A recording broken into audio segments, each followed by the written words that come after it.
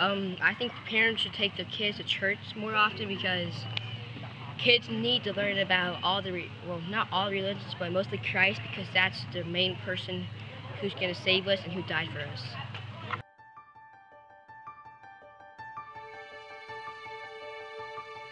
How y'all doing? And welcome to Loud Cry. Now, this episode, we're going to deal with something that the devil has tricked and deceived and manipulated the whole world into thinking something was one thing when it's really another. What is this, you ask? It is sorcery. Now, when I say the word sorcery, first thing comes to mind is wizards and, you know, the hat and the spells that are thrown out. Beloved, what if sorcery in the Bible means something completely different than what we're being shown in the media world? You know, Revelation, I believe it's chapter 18, verse 23 says, "For by sorcery was all nations deceived." All nations deceived. Now, you think it was a little wizard casting spells and, you know, is that what the Bible's talking about here? Beloved, what the Bible is actually talking about, the meaning of sorcery right there in the Greek means pharmakeia. Pharmakeia. And the word pharmakeia means anything that medicates the mind to keep you from doing the will of God. Now that word pharmakeia sounds familiar, doesn't it? Yes, it's where we get the word pharmaceutical and pharmacy. Yeah.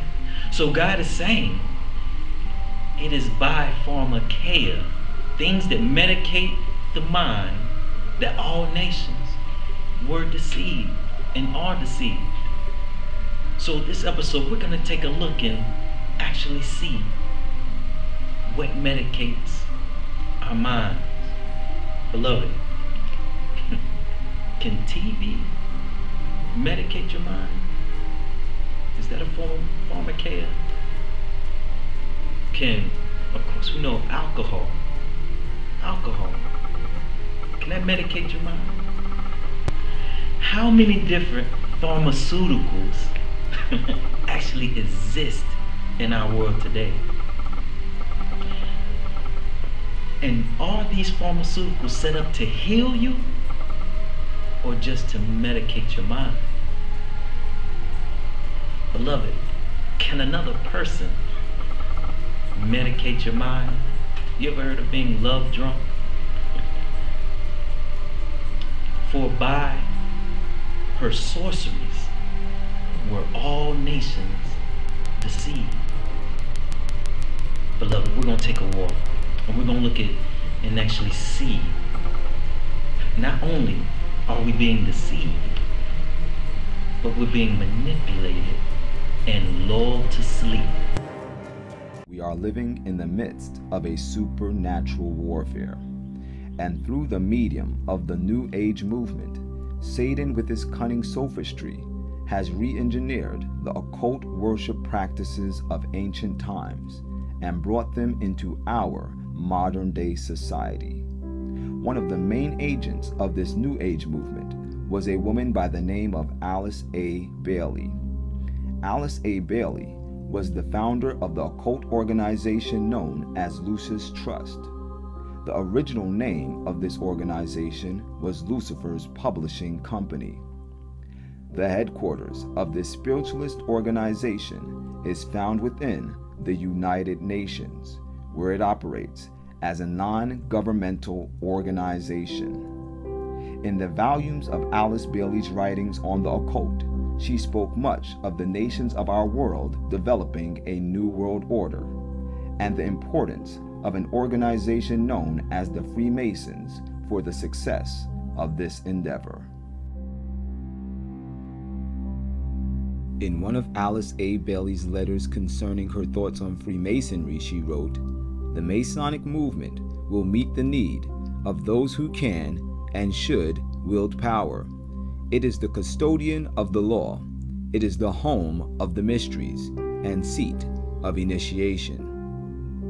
It holds in its symbolism the ritual of deity and the way of salvation is pictorially preserved in its works.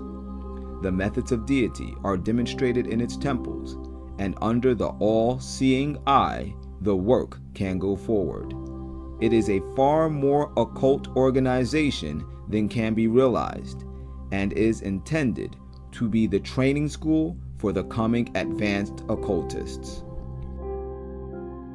Benjamin Creme, a man that is noted as the John the Baptist of the New Age movement, in his book The Reappearance of the Christ and the Masters of Wisdom, had these statements to make about Freemasonry. Benjamin Creme stated that millions of people, millions of us, will be initiated into the occult when they can purify and transform their occult symbols, numbers, and metaphors. Now, if I was you, ladies and gentlemen, I would be asking, how do they propose to purify and transform these occult symbols, numbers, and metaphors? Because it is by this means that they are seeking to initiate millions of people in our day into the occult. This means they are trying to make millions of us knowledgeable of the way that they think. They are trying to indoctrinate us into their belief system.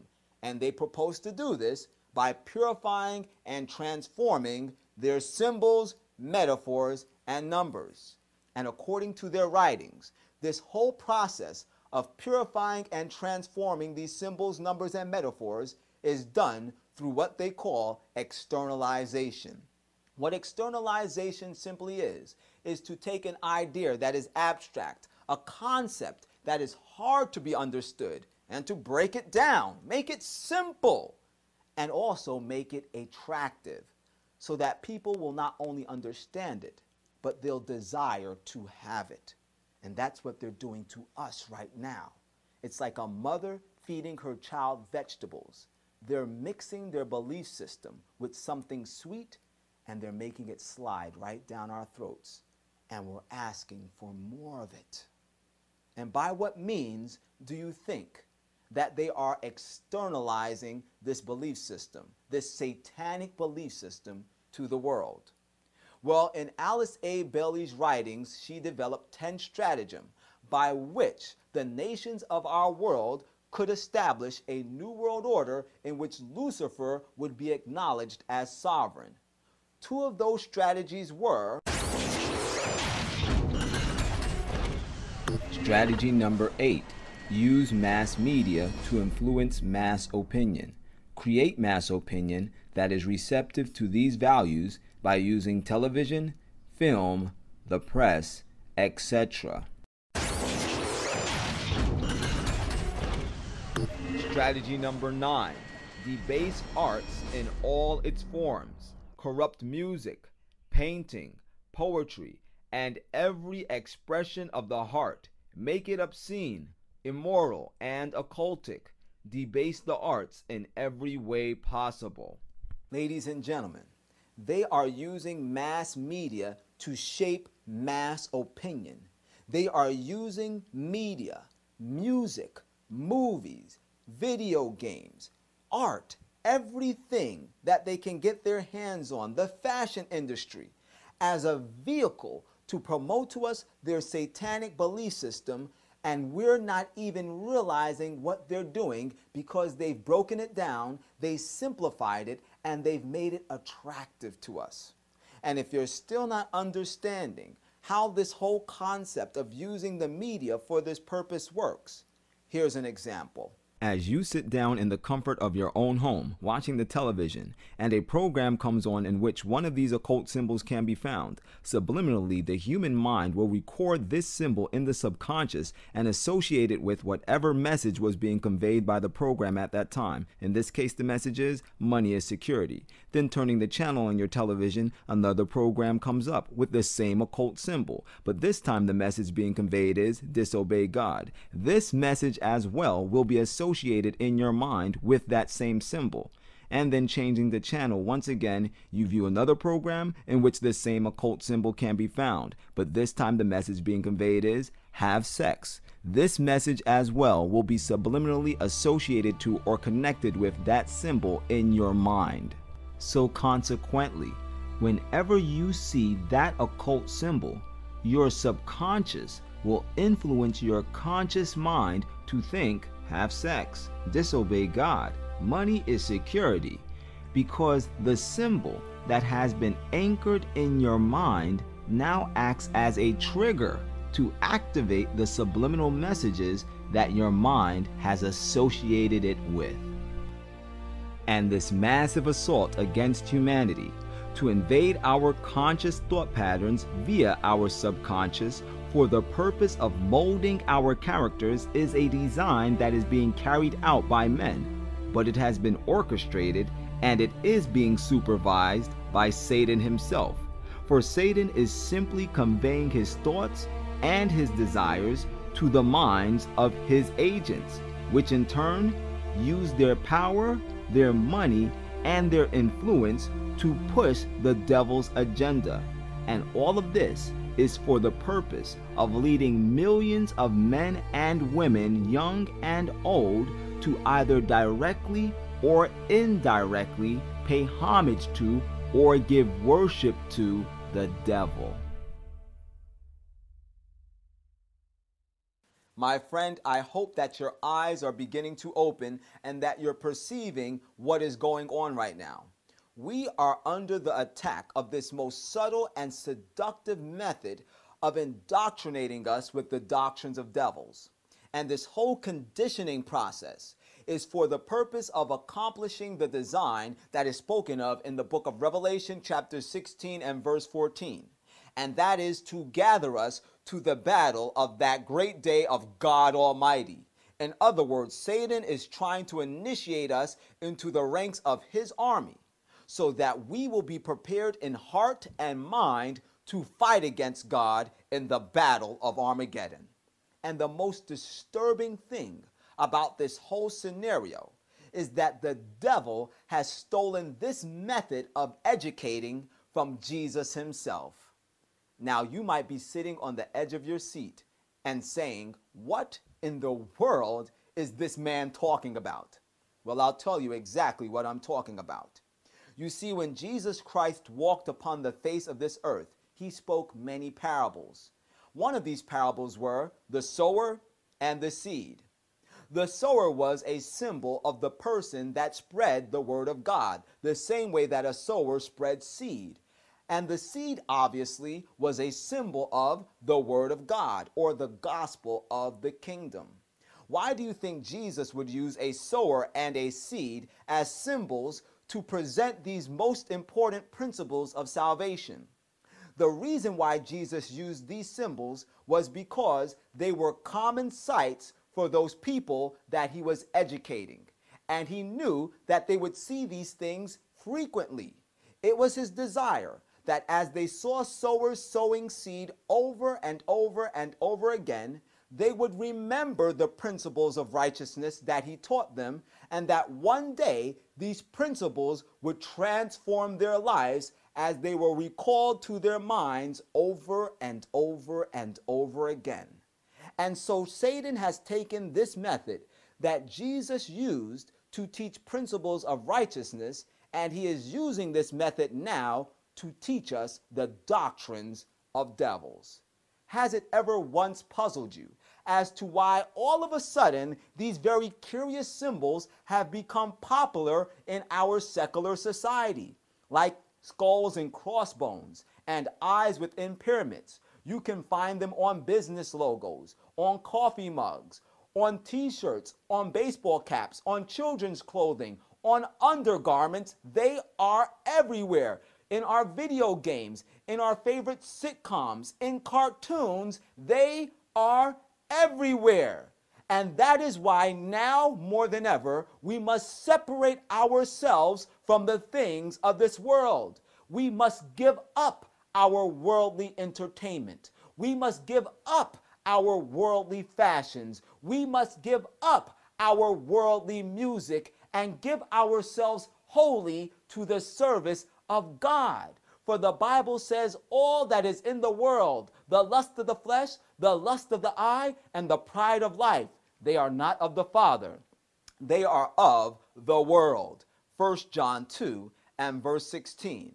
And that is why the Bible counsels us in the book of 2 Corinthians chapter 6, verses 17 and 18. Come out from among them, and be ye separate, and touch not the unclean things, saith the Lord God. And I will receive you unto myself, and I will be a father unto you, and ye shall be my sons and daughters, saith the Lord of hosts. If we want to be children of God, if we want God to be our Father, we must separate ourselves from these worldly things which the devil is trying to use to contaminate us.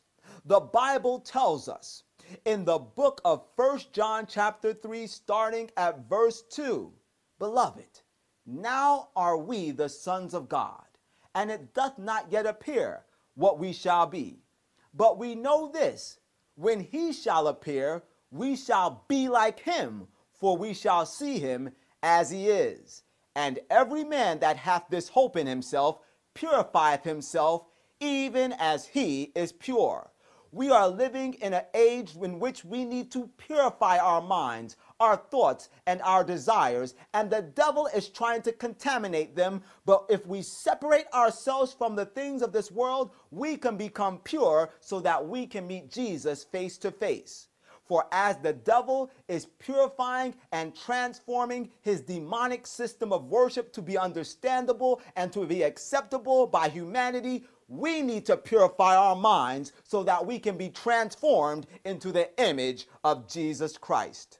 The Bible tells us in the book of Romans chapter 12, starting at verse 1, I beseech you therefore, brethren, by the mercies of God, that ye present your bodies a living sacrifice, wholly acceptable unto God, which is your reasonable service.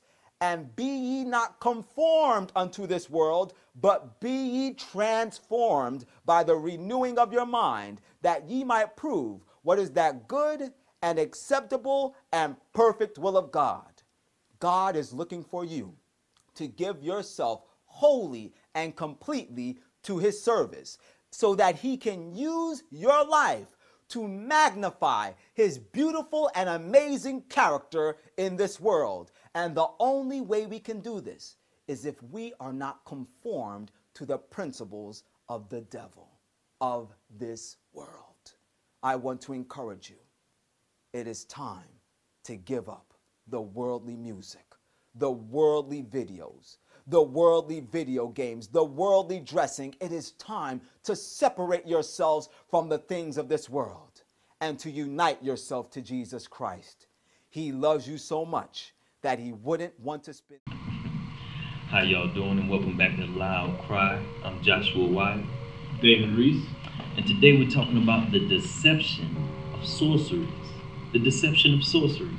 You know, we spoke about earlier, a lot of times the devil wants us to think that sorceries, you picture a wizard with the pot, you know, or with the staff, and he's casting all these spells. But really, as Revelation, is it 18:23? 18:23, yes. 18:23, as Revelation 18:23 points out, is that sorceries is what Babylon uses to deceive the whole world. And the meaning of sorceries in the Greek and Hebrew means pharmakeia. Pharmakeia, like we've spoken about this whole episode, but I really want to stress this point because pharmakeia is the root word where we get pharmacy, pharmaceuticals, and it means anything that medicates the mind to keep you from doing the will of God. Anything that medicates the mind. What's some examples of some things that medicate the mind? Well, there's plenty of things. I mean, there's the obvious, you know, right. Prescription drugs and that type of thing, Right. which, just a cool little fact to show that the scripture is true, 70% of Americans are on at least one prescription drug. How many? 70%? 70%. That's a big number. You know, and half those are on more than one. So that's definitely a medicated nation.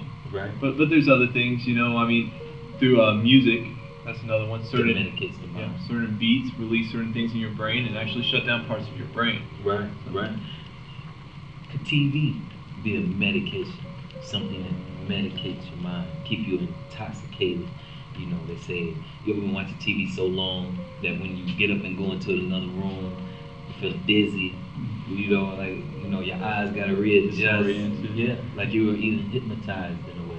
Oh yeah, for sure. I mean, television also has music. I mean, every single television show. If you were to watch a scary horror movie and pause, or not pause, but mute it, it wouldn't be scary anymore. A lot of the time, it would just be like, okay, this is real boring. There's always music playing in the background, but like you said, you go into that state where you're just sitting there, you don't even really know what you're watching, and like you said, it's like being hypnotized. You know, when you ask somebody, when they read that verse right there, and you be like, okay, Babylon is gonna use sorceries to deceive the whole world.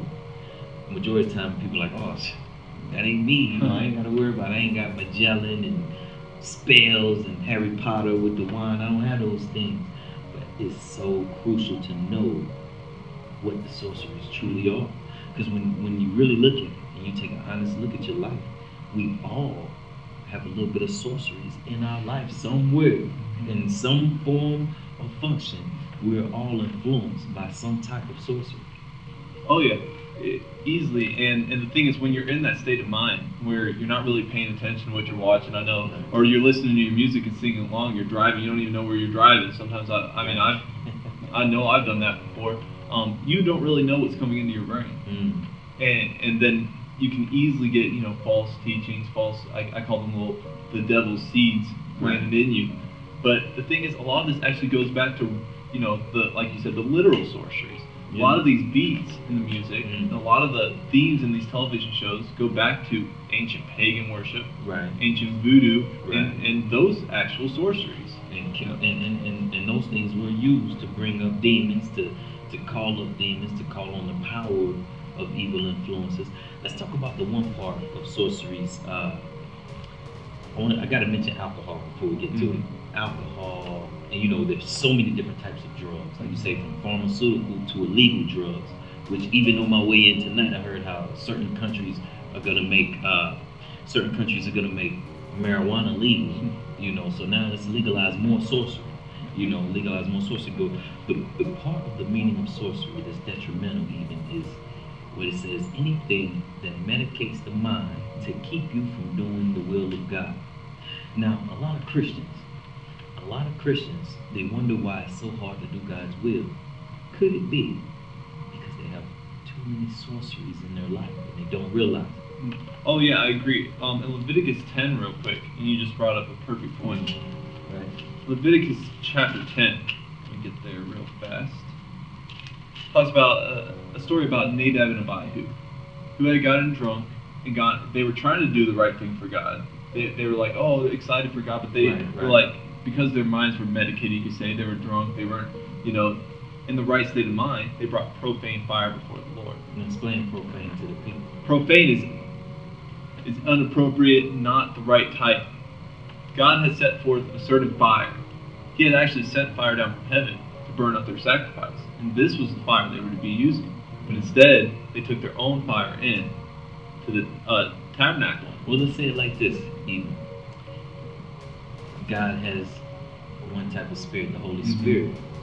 Could profane be a different type of spirit? Evil spirit that even could be disguised as Holy Spirit.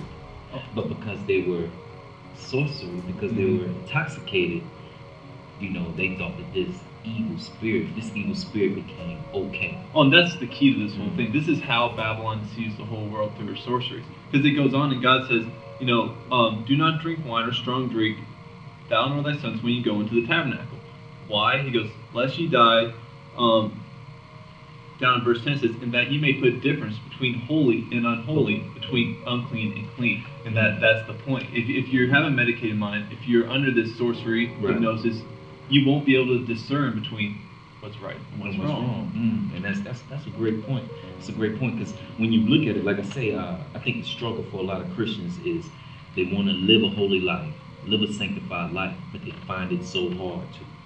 And because there's so many sorceries in their life,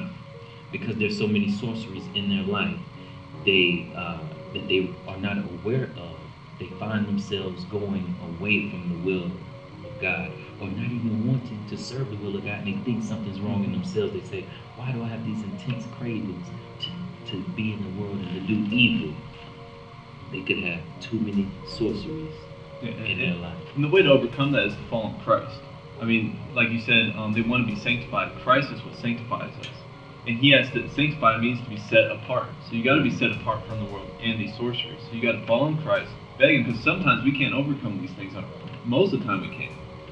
So we got to follow in Christ, and we got to separate ourselves from the world and continuously move so we are in the world, not of the world. I think you say it best right there, and as we sum it up, is the key is to separate, to look with honest eyes into your life, and see what has a hold on your life.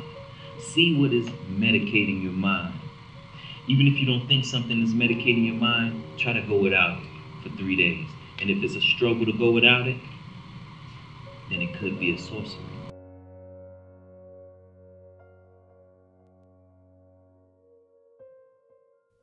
The whole plan hinges around God being human. That's the, supreme sacrifice. A supreme judge requires a supreme sacrifice. I like that concept, the way you put it right there. Okay? That's why he could not bring down a created being. He couldn't send an angel. He couldn't send a superhuman being created just to be a sacrifice. He could have. But God is the only being that has been around long enough to validate giving man a break. Justification, it is a reckoning process. Okay? Right. It's a reckoning process. So that was the beauty of the gift and the art of salvation. And every aspect that he's done for mankind is to bring him to that understanding. Supreme sacrifice, a supreme judge. So there had to be both of them involved in restoring mankind.